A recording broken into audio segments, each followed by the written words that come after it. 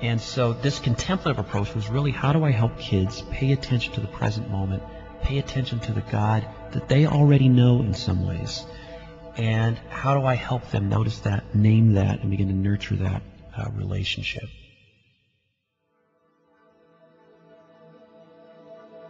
And I used to really like to come up with creative ideas and new ways to teach truths to kids. And I realized, I think some of the youth said it last night, the best way we can teach them that they're beloved is just by loving them. And so you can't really put a lesson together to teach them that. You just do it.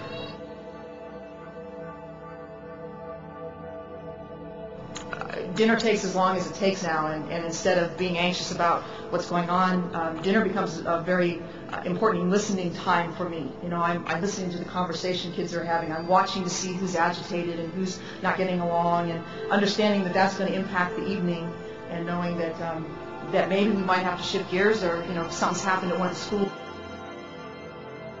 schools, or kids. Wherever the kids are, we can tweak the evening so that it meets them in their needs, and so we can find a way so that God can be present in the midst of whatever it is they bring with them to the evening.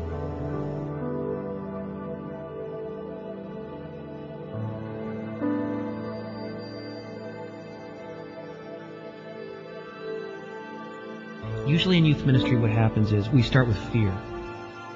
What's going on in our culture? How should we respond? Our kids aren't coming to church. We better do something. And so we create ministries out of those things. I think I'm less afraid of failing. I mean, if I mess up and it doesn't go right, I'm more confident that I did what I thought to do, and I did the best I could do, and there's not much I can do about it from here, and the fruit is God's. So if I mess up or something doesn't go just as I had planned. It's almost a sense of relief when it's hard to let go of wanting to impart your wisdom on the kids. But then it's a great relief to, for instance, when we're doing a prayer exercise, to watch kids in silence and pray over them, going, they're having their own encounter with God, and God is doing God's work in them, and I'm not having to do it.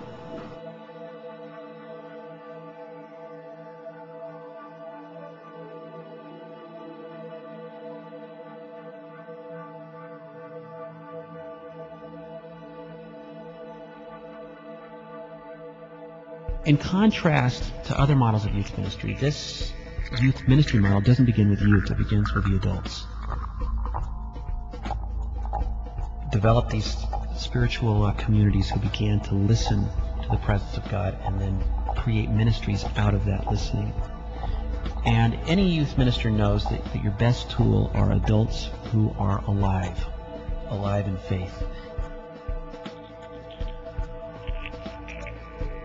My focus has shifted from what I had planned to do to what just unfolds in front of us as we go. That the ministry is much less about what we're planning. In fact, that's generally secondary, and it's almost an excuse to just gather. And then once everyone's there, what really starts to happen is the ministry. What it looks like in a church is you'll see communities of adults and youth, but you'll see some intentional, what we call an intentional spiritual community. It's a gathering of people that represent the whole congregation. This means retired people, single moms, young people, who are getting together every week and they're sharing their lives together. And being able to move from the anxiety of, what are they learning, to, you know what, they're here and God's doing the work. And I can create a space.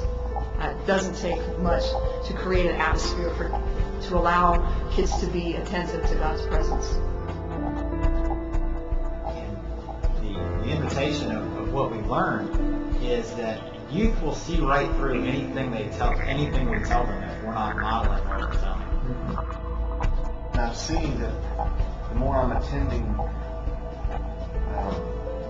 to myself, and I don't remember where I heard this, but I hear every time we get on the plane, somebody was talking about, when the light, the oxygen mask comes down, they always say, please secure your own first before helping somebody with theirs.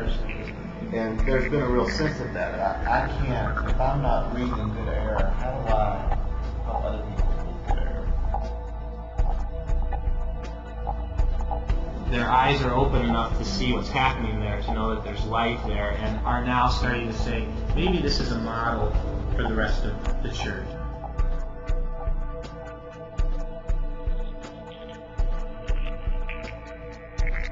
They're praying together, they're talking about their lives, they're noticing how God is present in their own lives. And out of that conversation, they're asking themselves, what are we called to do for young people? How is God working among us, and how are we called to respond? The central thing that you would notice in them that might be different from another youth ministry is that they're listening.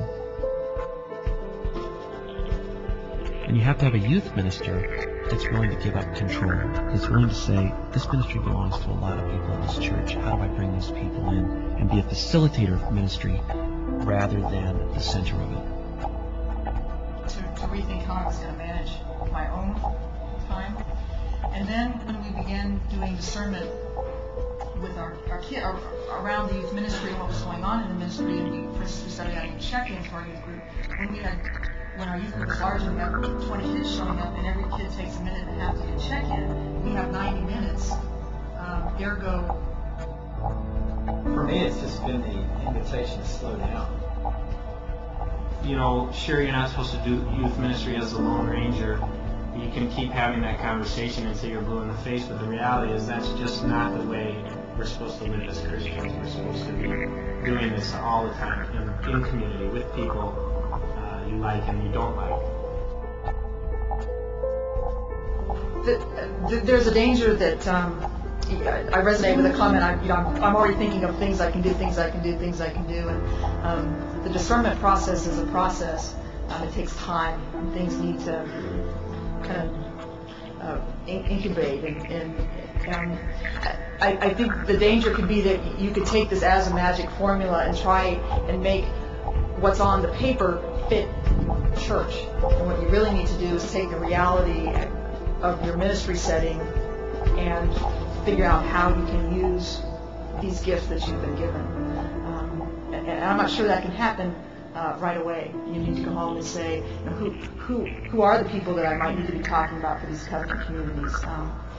Who are my kids? Who's the head of staff? You know, how's my rapport with them, and how do they feel about spiritual disciplines and contemplative ministry, and who might this threaten? You start asking some of those questions first. And that actually has been the beginning of a discernment process. Puts it slowly. So look and notice and listen and for yourself to see what is God already doing in this community. What are our young people crying for here? And it'll start to bubble up, I think, from there. Transformation is so rare sometimes, especially in the church.